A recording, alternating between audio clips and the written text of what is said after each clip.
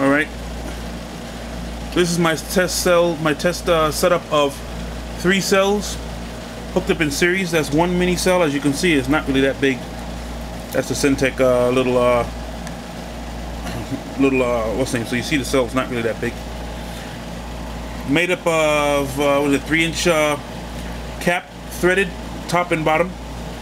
Just merge the 2 caps together, glue them together, and put caps on them. That's about it. I have all 3 of them in series, and there's my hydro production coming out.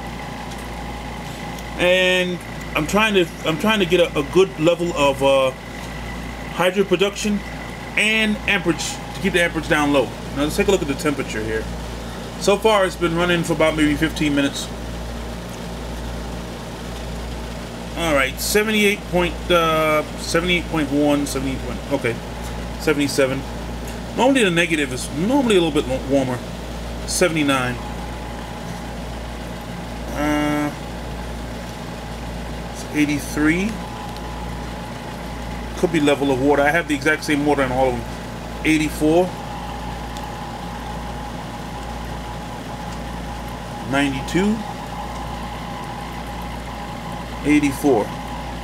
Barely warm. And that's what I'm doing.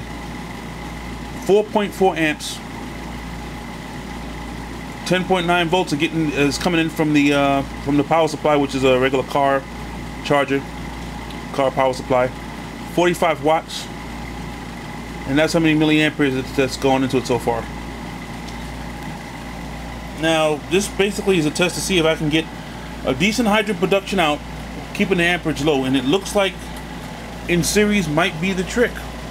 And this is without a PWM or anything else of that sort. This is raw.